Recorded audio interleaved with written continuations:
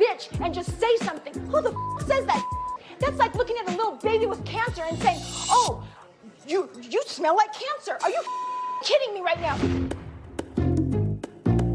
And the people want me not to lose my mind? I defend my family. Oh, and I hope your aunt's okay. Do you, bitch? Do you hope she's okay? Because that's who raised me. Babe, come here. I saw that happen. And then her excuses. Oh, yeah, I said it. Why do you even say that? What's the point of saying that? Disrespecting family? Are you kidding me right now? It's just a dig. It was a dig, and it was a dumb dig. This whole Mary-Jen fight is ridiculous. I wasn't there. I've heard that Mary made some comment about hospital smell, and Jen had just returned from the hospital visiting her aunt, getting a double amputation, and now we're fighting about it at Meredith's birthday party. It's absurd, and I don't even know why we're still talking about it. And she's in my goddamn house? Looking like a Christmas tree? No, a loofah, baby, a loofah. She needs to go scrub her ass with that loofah dress she's wearing. Whitney, I'm just gonna go check on Jen really quick. Yeah, I saw her walk off. How about that? Jen? Her point was, You said she should know what she's dealing with. What? I don't bring just anybody into my circle. No, it's a privilege to be in your circle for sure. Well, what do you want to do? Do you want to talk to her about it? Here she is. Well, welcome. On cue, talking about the hospital. Why did you say that? The hospital? She smelled like hospital? I didn't say she. Oh. I said it smells like hospital in here. Why? Because it did. I'm sorry, but Jen and her entire crew smell like hospital. Yeah. I ended up being in the hospital for a month.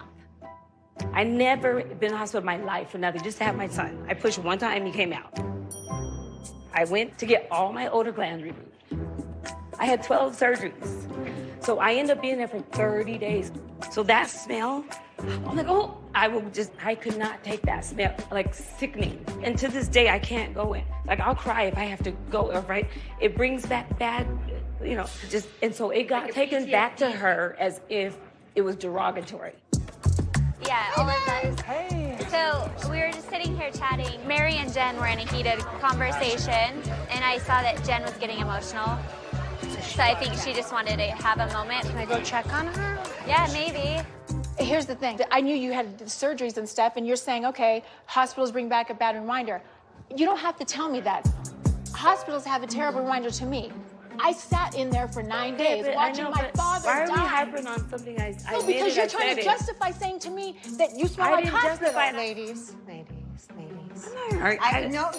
I'm not gonna get into right or wrong or whatever. I have no idea. That's between you guys. But let's have fun, please. I don't want to do this either.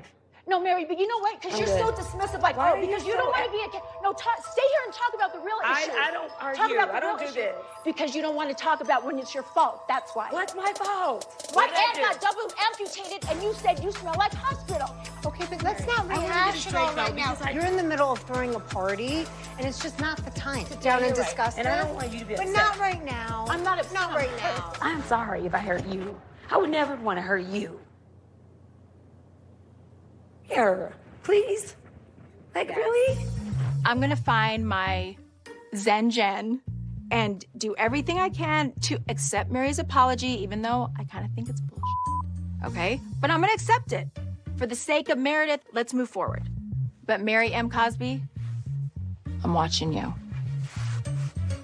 Like, you can't be mad in this bad dress. You kidding me?